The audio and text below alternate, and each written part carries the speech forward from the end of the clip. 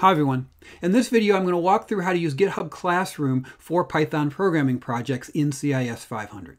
In particular, I'm going to show you how to use GitHub Classroom to set up the Git repository you'll be using, and also how to push changes to that repository and run the automated tests. Now before I get started, I'm going to assume that you've already installed Python, VS Code, or whatever IDE you prefer to use, and Git on your machine. I'm also going to assume that you set up a GitHub account and created the public-private key pairs that you can use with GitHub so that you don't have to put in your username and password every time you clone or push changes. And of course, to use that public-private key pair, you'll have to have uploaded that public key into your GitHub account. So for this video, I'm going to use the Grand Valley WinLab environment. Now be warned, I am not a Windows user. I know just enough to do this demo here. I primarily work in Mac OS and Linux, but I am going to attempt to do this demo in Windows because my understanding is that most of you will be using Windows, whether it be the Grand Valley Windows infrastructure or your own personal laptops. As with any assignment, your first step in this course is to go to the course webpage and navigate to the timeline and look for the link to the assignment. So here's the link for Project 1. And in this case, the assignment details are the README of a GitHub repo. And if the assignment uses GitHub Classroom, somewhere near the beginning of the instructions will be a URL for GitHub Classroom, like you see here. So start by following the GitHub Classroom link. Now, if you're not currently logged into GitHub, it will ask you to do that.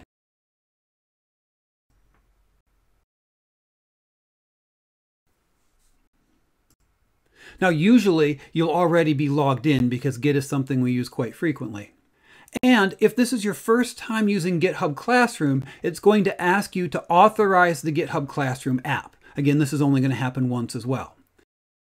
Usually you'll get redirected to this page here where you can accept the assignment. So click on the Accept the Assignment button.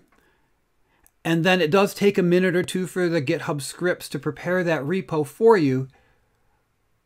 So slowly count to 10, click the refresh button, and you should see a link to what will be your GitHub repo for this project. I want you to notice a couple of things. First, if you look right here, you will see GVSU CIS 500, where you normally would see your own GitHub account name. And that's because you don't own this repository. The CIS 500 organization owns the repository.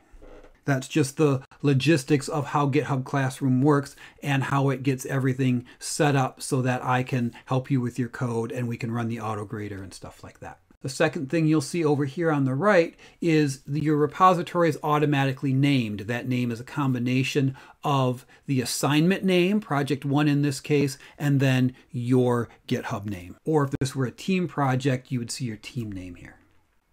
Now, this really isn't going to affect how you interact with your project, other than you won't see this repository on your own GitHub homepage. You'll only see it at GVSU CIS 500 up here. All right, so now you have the repository. What you get with this repository is any instructions I include, like here in the README, and any starter code. So here, if we click on mydate.py, you can see that I put in shells for the functions I want you to write. These shells serve a couple of purposes. One, it provides a place for me to put some additional instructions. You'll see the comments here specifying what each function should do.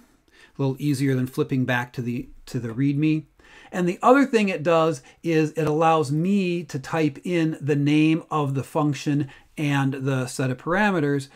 And having me type that in avoids annoying errors where you might misspell a function name or miss a parameter, and then it doesn't play nice with the automated tests and so on.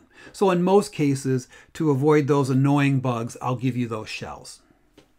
For this project, I also provided a file where you're going to put your test cases and a couple of example test cases just to help you get started.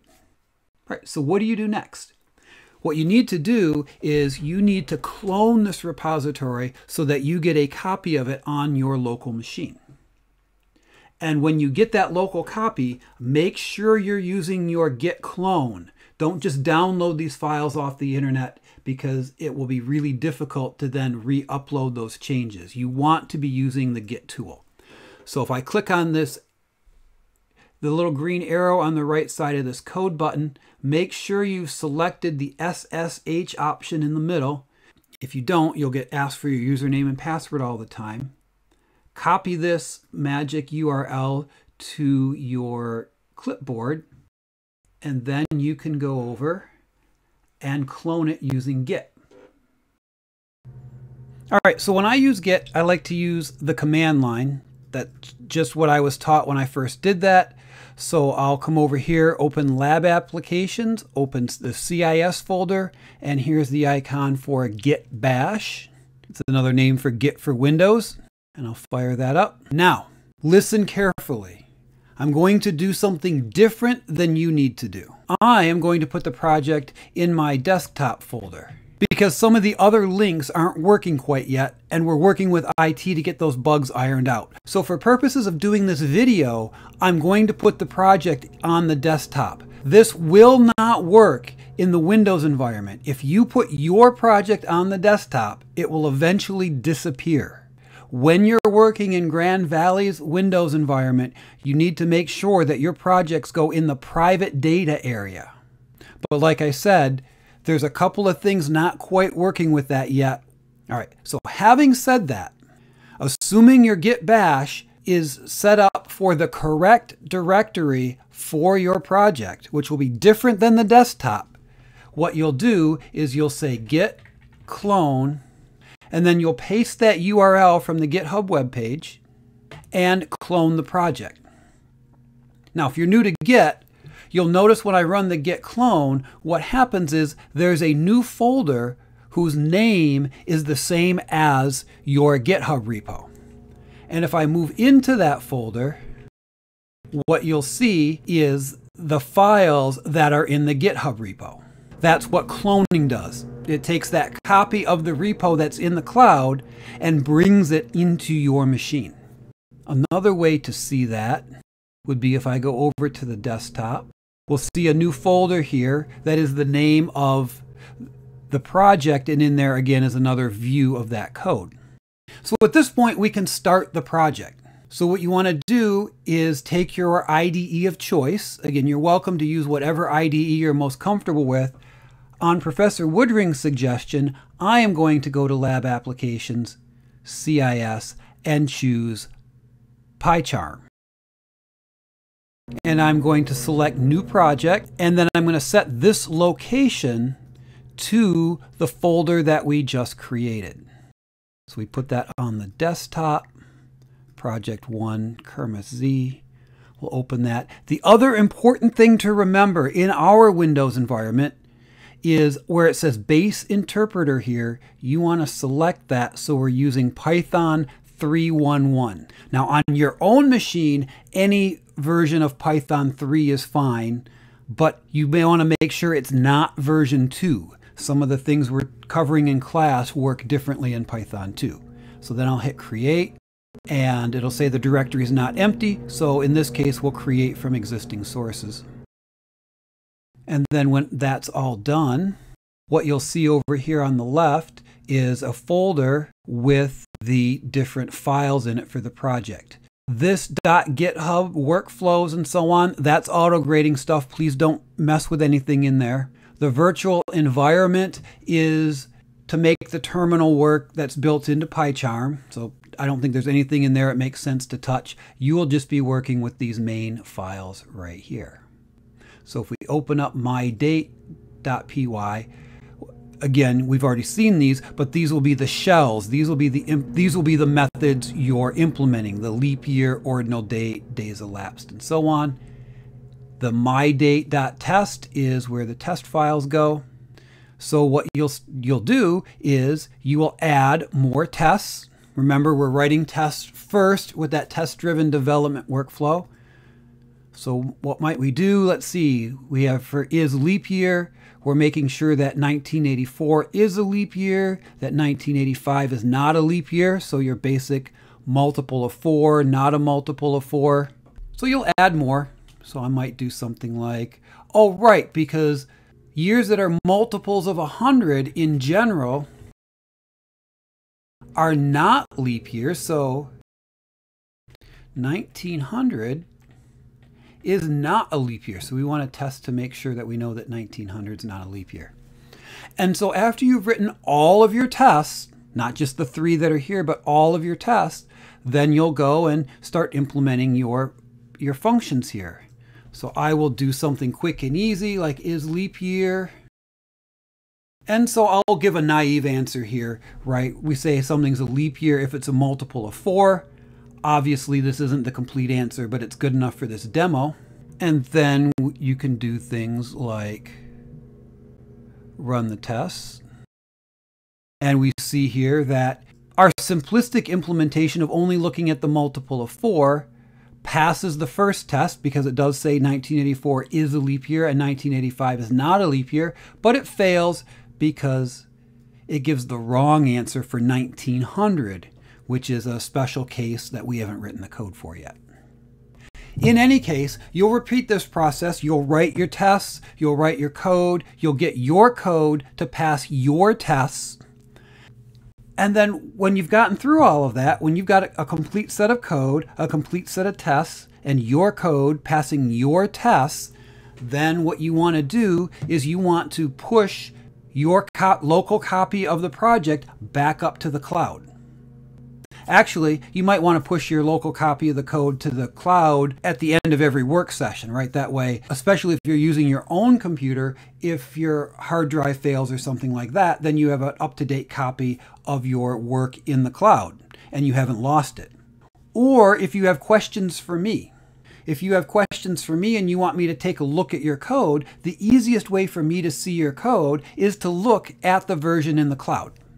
So for whatever reason, when it's time to push your code into the cloud, you can come down here to the bottom and you can see this terminal tab.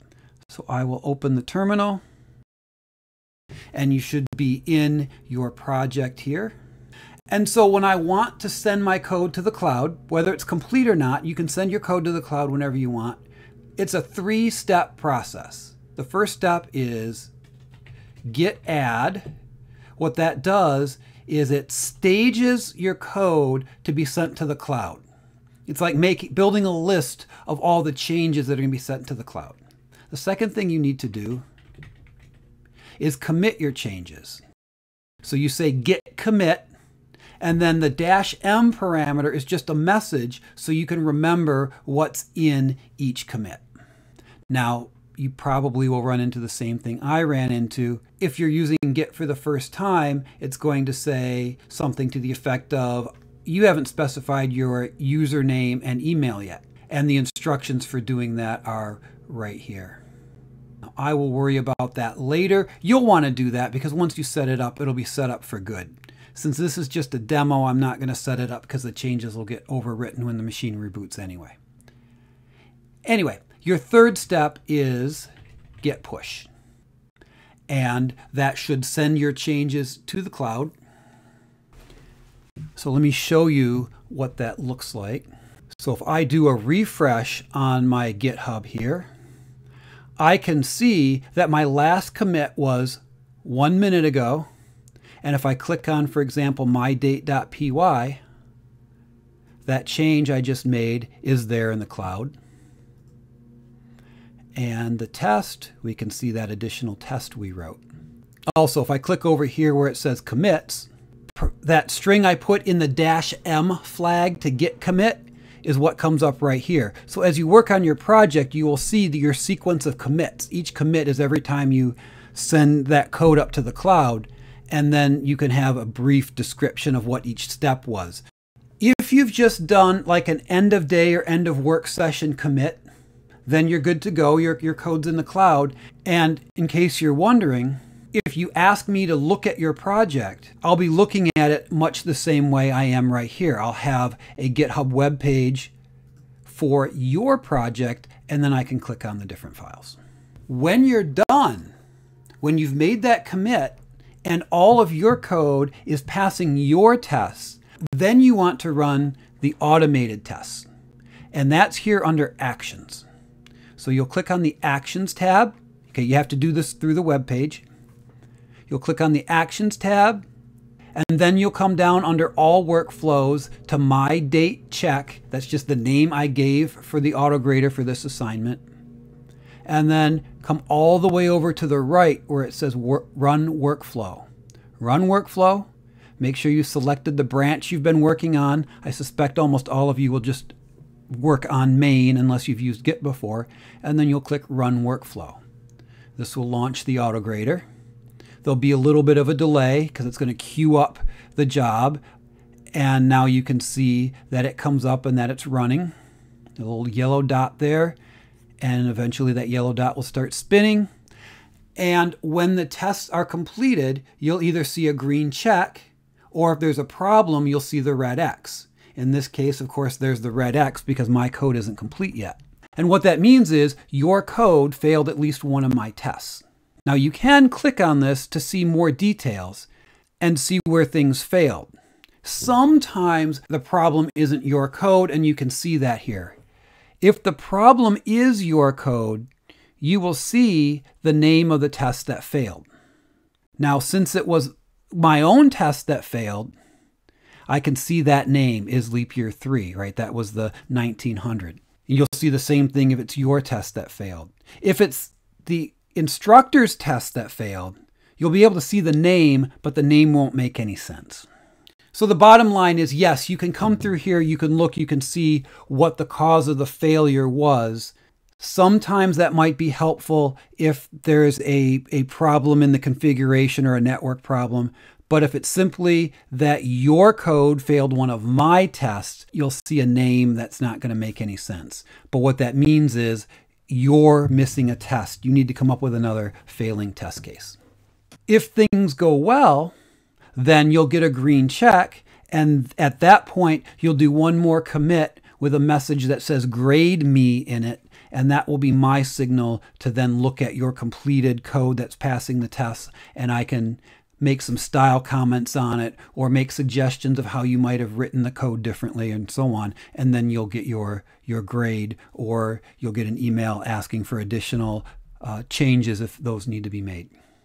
All right, let me do one last thing before we wrap up. I just want to reiterate, when you want to push something to the cloud, either because you're done or simply because you want your local code in the cloud so it's safe and so I can see it, it's 3 steps.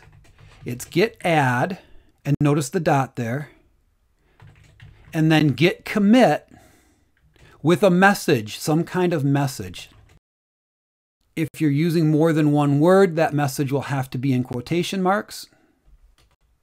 And finally, the last step is git push. You have to remember all 3 steps. Now, when I use Git, I like to use the terminal. That's just the workflow that's comfortable for me. You may have learned Git and learned how to use Git through like a menu in an IDE, and that's completely okay too if that's what you're comfortable with. I'm not familiar with that, so if it gives you trouble, I might not be able to be real helpful, but it is a choice. Just remember, the one thing you don't want to do is you don't want to be sending code to and from GitHub through the GitHub web page here. I'm not going to show it to you because I don't want people to do it, but there are ways of uploading and downloading code from the web page. Don't do that. Only send data to and from GitHub through either the command line or your IDE. Okay, so hopefully that is enough information to help you get started and get comfortable with that workflow. As always, if you run into trouble, if you have any questions, please post to Piazza so that I can give some more detailed instructions where those are needed. Have fun.